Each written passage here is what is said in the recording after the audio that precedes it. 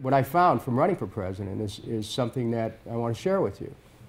And that is that there is an underlying unity in this country. There really is a desire for some deeper structural changes in the way we're doing things in this country.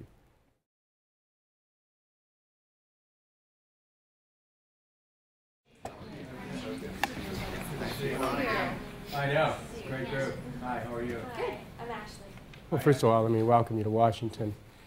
And it's been my experience over the last few years in meeting with students from Mount Madonna that you represent a very special institution and a very special pursuit of knowledge where young people get the chance to go really deep on questions that relate to governance, to relations between people and country. And as a result of that, you get a chance to achieve some insights that will prepare each and every one of you for the opportunity to make a contribution to the world at large, to become more effective citizens, not only of the United States, but effective citizens of the world. And so I'm grateful to have a chance to be with you here, and I think that it's more important for me to hear from you and to hear your questions so that we can get into a discussion here than it is for me to be in a monologue. So let's talk. All right. So Ray Suarez has a quote that says, "We're not driving you towards some conclusion about the news, about what to believe about the future of this country. We're trying to arm you for the work of being a good citizen." And of course, he has his answer to what that work is, but I'm wondering what is that work? Who said that again? Ray Suarez? Okay, right. Right. And I'm just interested, what's your take on that quote? Well, first of all, I wouldn't use the word arm, because that's a military metaphor. And I think one of the things we need to look at is our language, because the military metaphor is so imbued into our language and so many things that we do that we unconsciously end up being in a paradigm of continual conflict. So now let's move beyond that. Yeah. I'm interested in what is, in your opinion, the work of being a good citizen? Emerson said, "Above all, to thine own self be true. Every heart vibrates to that iron string." He wrote that in his essay called Self-Reliance. The first thing is to tell the truth to yourself. Being a good citizen doesn't mean going along with whatever the status quo is, so that you appear to be a good American while our country is, let's say, at war against innocent people. But a good citizen tells the truth as he or she knows it. And when you become familiar with the truth, when you pursue truth through your thoughts, when you speak truth, when you act in concordance with the truth, you then exemplify truth. A good citizen exemplifies truth. And I think it starts with that. We live in a time where citizenship, good citizenship, and patriotism is often defined as going along with leaders. It's not good citizenship, and it's not patriotic or matriotic. It is actually an abdication when one gives up his or her innermost convictions and belief to a party, to the idea of nation. But when we merge as bearers of truth, then there's real power there. Then there's an outcome that has something to do with seeking to achieve a higher condition for everyone. But right now, we're wrapped in so many different illusions in our society that come from image as opposed to substance, that come from distortion of fact and propaganda as compared to truth. And so I caution everyone, first, stand for the truth. Then you should be, at some point, recognized as being a good citizen. Or maybe you're not recognized, but it doesn't matter. Thank you. Anyone? In our interview today with Ray Suarez, he also said that there's this self-fulfilling notion of being fulfilled in powerlessness in our culture today. And I want to ask you, what sort of wake-up call can snap America out of that powerlessness? Well, first of all, there has to be power for all or for none. Each person has power. In a poem about the month of June, a poet wrote about every clod or piece of earth feeling a stir of might, an instinct within it that reaches and towers. Every one of us has an instinct within us that reaches and towers, that seeks a higher condition. We cannot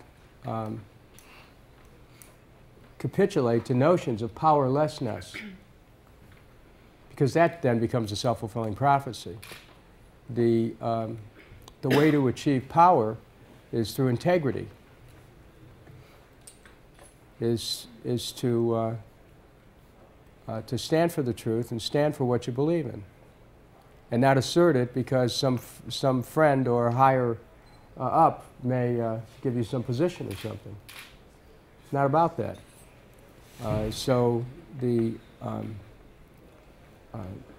We come too often in our society to identify power with wealth, with office, with military might. Those are all illusions of power. They're not real power. Power is more of an innermost condition. It's the ability to be able to stand apart from the crowd, the ability to be able to express the truth when others refuse to embrace it, the ability to be able to, in the words of the poet Shelley, to defy power which seems omnipotent. And so we really have to, when people talk about power, we have to seek definitions. Some would say America is the most powerful country in the world, but yet we're squandering our position by identifying power with military might. Some will say that China's the most powerful country in the world based on its size and its economic position. Others would say it's squandering it based on the tight control it has over its people. So it starts with what's innermost, because what's innermost becomes outermost. And what's innermost prepares us for our, to be effective, to be free, really. It really is about, in the end, it's about human freedom. And it's about our ability to be able to understand freedom as not given to us by a government, but as being an inherent right of self-expression. Well, I can tell that you really believe what you're saying as far as truth and speaking the truth. And I read that for your run in the presidential campaign, that you based it off of voicing important ideas to the American people.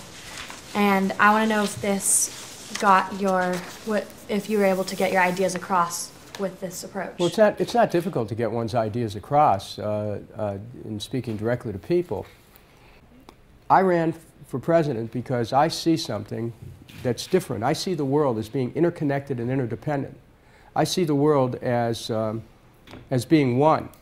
When you comprehend the world in that way, war does not have a place in such a world, any more than a gun would have a place in a family where there's a disagreement. Because that gun could destroy the family by destroying an individual or individuals within that family. Armaments are not a solution. They're postponing solutions and actually exacerbating conditions. So we need to take a new direction in resolving differences, but we need to start with the philosophical understanding of human unity. There's an imperative here. Human unity is an imperative. We must come to an understanding that we're all one. If we fail to understand that, we shall destroy each other. We have to understand that this fragile web of interconnections bind us each to another. And that's, so I ran for president to remind people of that. I ran to win, but look, when you're challenging a certain way of thinking, it takes people a while to be able to get to that point. Now, you know, my background is from a working class family in Cleveland, Ohio. My father was a truck driver. I was the oldest of 7. My parents never owned a home. We lived in 21 different places by the time I was 17, including a couple cars. So I come from an understanding of what the practical aspirations are of people, for jobs, for decent wages, for housing, for health care, for an education. Very simple things. Those are really needs of people all over the world. When governments spend huge amounts of money in arms buildups, that has nothing to do with the needs of their people. It's generally an excuse to ignore the needs of the people and to enhance the wealth of a few. So I come from a kind of an economic background that that very few people get the opportunity to be in a position to challenge the status quo. But since I do come from that, I have a certain level of economic analysis that sees that that one of the reasons why we don't have peace is there is a maldistribution of wealth. As a matter of fact, our entire country has become an engine for the distribution of wealth upwards. It's a real problem. You cannot have peace when you have so many poor people and just a few wealthy people. You're not going to have peace. And when your economy is built to, for war, when it's built for ruining the environment, how are you going to have peace? How are you going to have peace between nations? So if you come from an understanding that we're all in this together, then you move towards an understanding that we can actually improve the human condition. That it's not hopeless. But you cannot speak out unless you're free to do so. And the only way you can be free to do so is to have not just a political independence, but an independence of thought. To be able to look at things and look at them not because of what you read, heard on TV, saw on TV, heard on the radio, read on the internet, but because what resonates with some innermost understanding that you have about what's true. So back to Emerson, trust thyself. You have to have trust in yourself. America seems to be intent on exporting its idea of a democracy around the world. What do you think we need to do to improve our own practices of democracy? Right. Good point. First of all, you can't export democracy. That's antithetical. It's a contradiction in terms.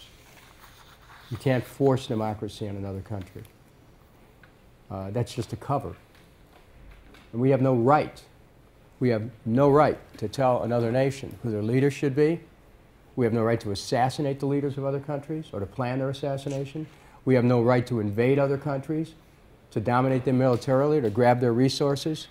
There's a whole system of international law set up to protect nations from being victimized by more powerful nations. And yet the United States has violated international law in our attack on Iraq. Let's talk about a democracy. A democracy means that your citizens are healthy. It means that your citizens are well educated. We've got a long way to go. Then once we are able to do that, then we can talk about what we might be able to do to share our understandings with other nations. But we've got a long way to go. And I say this with great love for my country.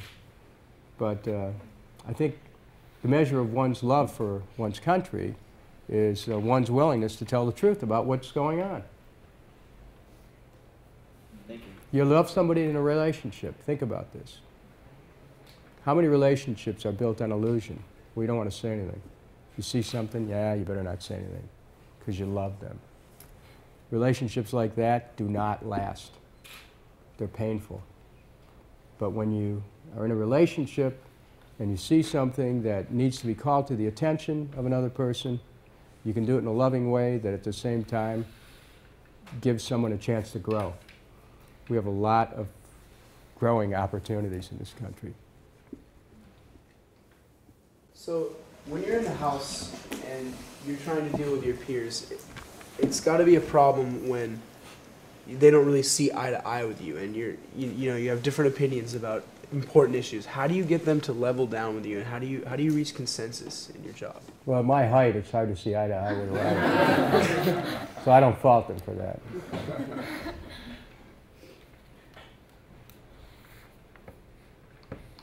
you start with respect for the other person. It's not whether we agree. Concurrence doesn't necessarily lead to peace. You can force concurrence. Parties enforce concurrence that's often false. You need to listen to what the other person has to say. Keep your heart open. Share your knowingness. But, and then people will respect that. But always maintain respect for the other person, even if you may have a serious disagreement with them, and talk to them. You know, sometimes you can all, you know, we always learn by talking to others, by hearing what people have to say about why they think the way they think. And then when you have your respective positions, you know, the truth can be like a compass. There can be 360 degrees. It's not absolute. When you share your understandings and another person shares his, you develop a relationship that may be the basis for forging new conditions. It's really about human relations. It's not about positionality. It's not about being smarter than someone else. It's about being compassionate and keeping one's heart open. It seems to me that interconnectedness is a core spiritual and ecological teaching. When did you come to this understanding of interconnectedness?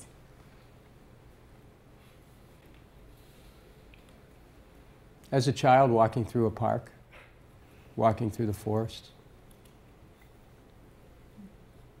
really feeling at one with nature. This is so important for children to have that opportunity, because when you connect with nature and you understand that we're part of nature, we're not apart from it. We're not to dominate nature. We're part of this fragile ecology, of which is the world. And so I'd say that as a child, seeing the connection with, feeling a connection with the natural world. I read that you said in an interview that peace means being in harmony with nature. How can we achieve that harmony while there's so much focus being put on the economy and everything with the global economy? Well, we have to have economy for peace. We have to have technology for peace. We have to understand that we can, if we come in harmony with nature, we can meet our energy needs. Solar and wind, for example. I mean, just for starters. We have to see that when we disconnect from nature, there's not just pain, but there's also inevitably environmental destruction. Alfred North Whitehead, the philosopher, once wrote that the greatest technological advances of mankind are processes that all but destroy the societies in which they occur. There's a book that was written 30 years ago by a person by the name of Morris Berman. If you can find it, it's worth reading. It's called The Reenchantment of the World. And it talks about how before the Industrial Revolution, there was humanity had a greater connection to nature. That once the Industrial Revolution started, we began to let our machines take control of who we are. And so we became entrained with our machines.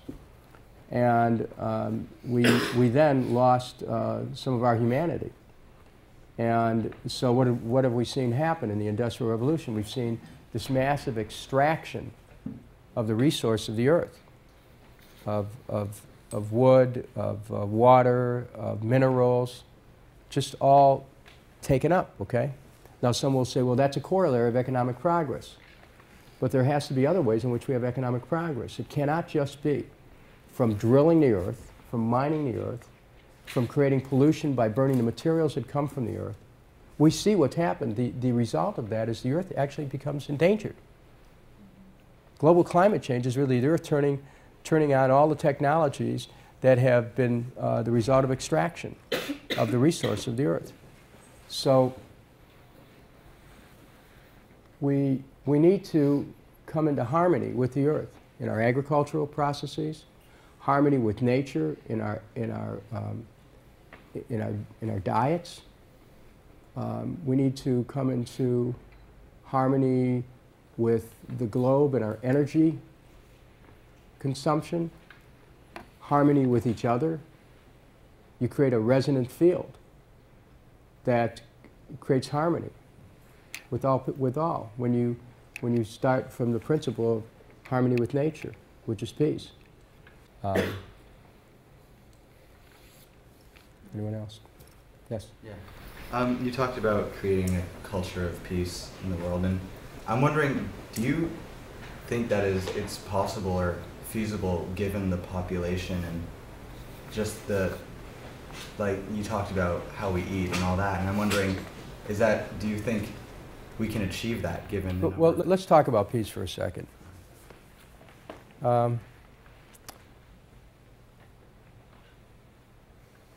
You know, I've said this before, but it's easy to talk about peace in the world. Try bringing principles of peace into your own life. Think about that. Think about it in terms of your relationships. Okay? Having relationships which are peaceful involves respect, reciprocity, compassion, real love. You build that. That creates peace. Peace is a radiating principle of goodness. It starts from one's own heart. You cannot advocate peace in relationships unless you find a way to bring it into your own heart. You cannot advocate peace in the world unless you find a way to bring that peace to your own heart. Peace is kind of a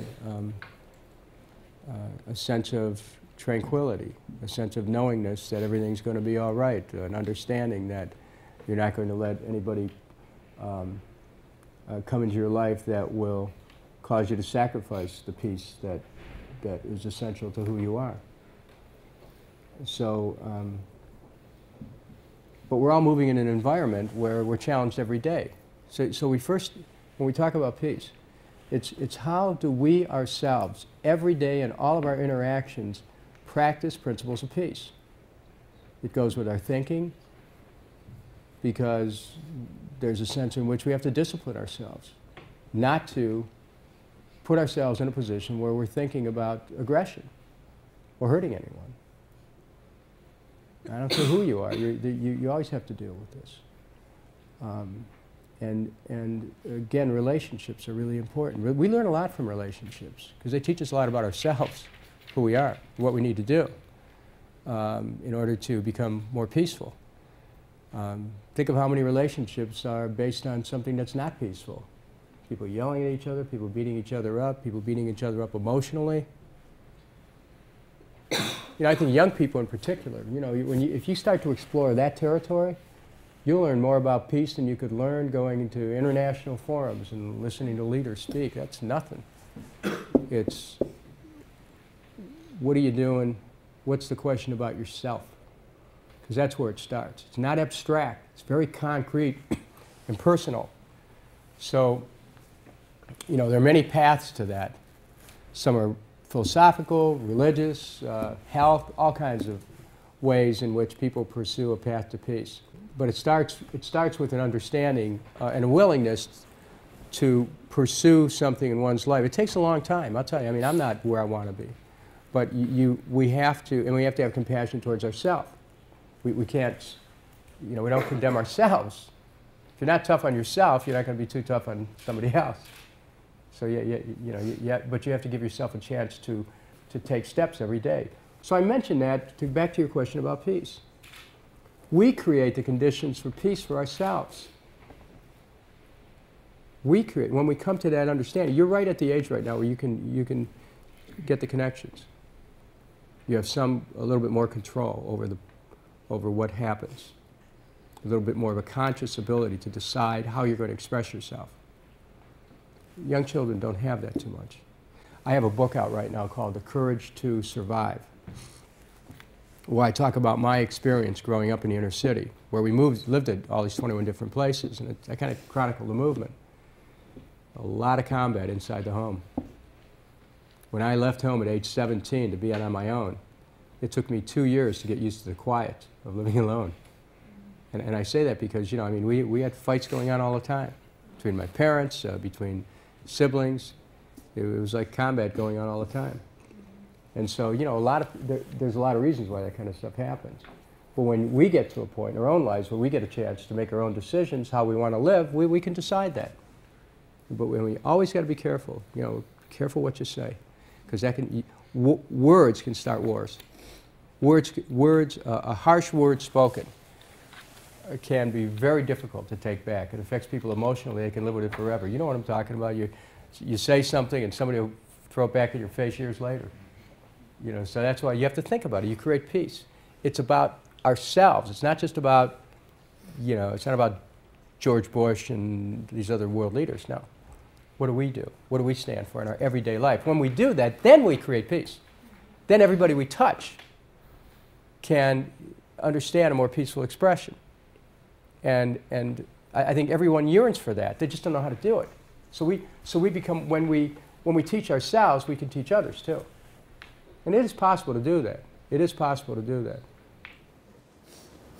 Do you think growing up in a kind of hostile environment with a lot of arguments going on, do you think that affected your outlook today and your ideals of a peaceful world? Well, you know what?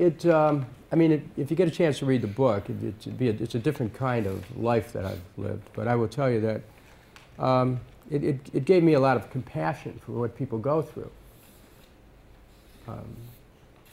But you can see how unless you consciously seek to choose peace over violence, you can see how violence can be transmitted one generation to the next. Abusers, you know, the abused becomes the abuser. It happens. But you can break the cycle. You don't have to repeat it.